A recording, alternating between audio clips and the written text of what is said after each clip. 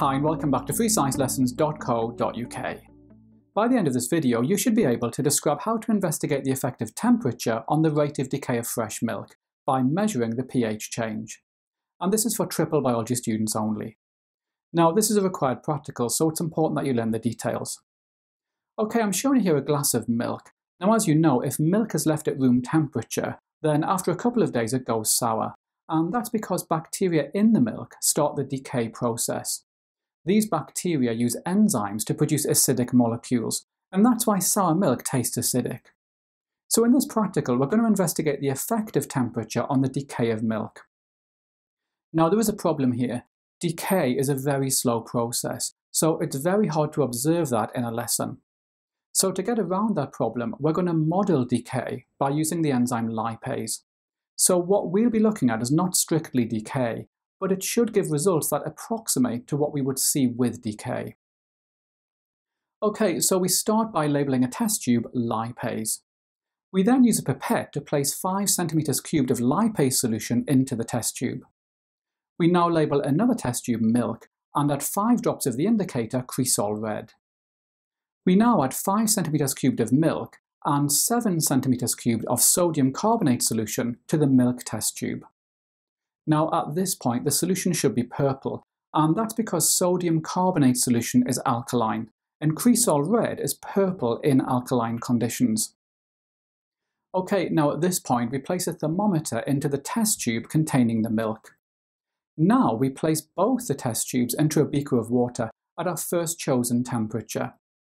We'll start with 20 degrees Celsius, which is around room temperature. At this point, we need to wait until the temperature of our solutions is the same as the water in the beaker. Now we use a pipette to transfer 1 centimeter cubed of lipase solution to the test tube containing milk, and we stir the solution.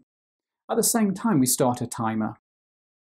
At this point, the enzyme lipase will start to break down fat molecules in the milk. This releases fatty acids, and this causes the milk solution to become acidic. In acidic conditions, the indicator cresol red changes to yellow.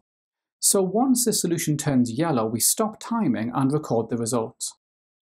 Now we need to repeat the experiment at a range of different temperatures. So as you can see, the independent variable in this experiment is the temperature. The dependent variable is the time taken for the milk solution to turn yellow. The control variables are the volumes of the different solutions. We need to make sure that the volumes of lipase, milk, sodium carbonate solution, and cresol red do not change.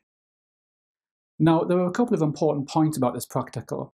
Firstly, it's very important that we use a clean test tube for the milk solution for each experiment. That's because any traces of lipase from the previous experiment will trigger the reaction before we're ready. And secondly, because we're looking for a change of colour, it can be difficult to decide the exact point to stop the timer.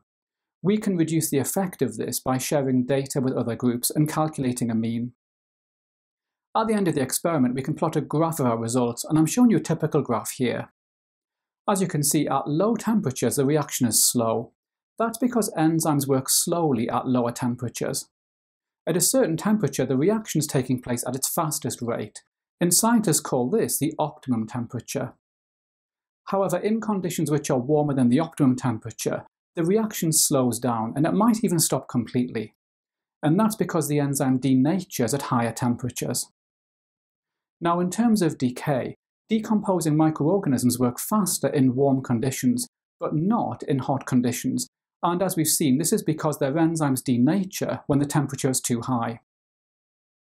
Remember, you'll find plenty of questions on this required practical in our revision workbook, and you can get that by clicking on the link above.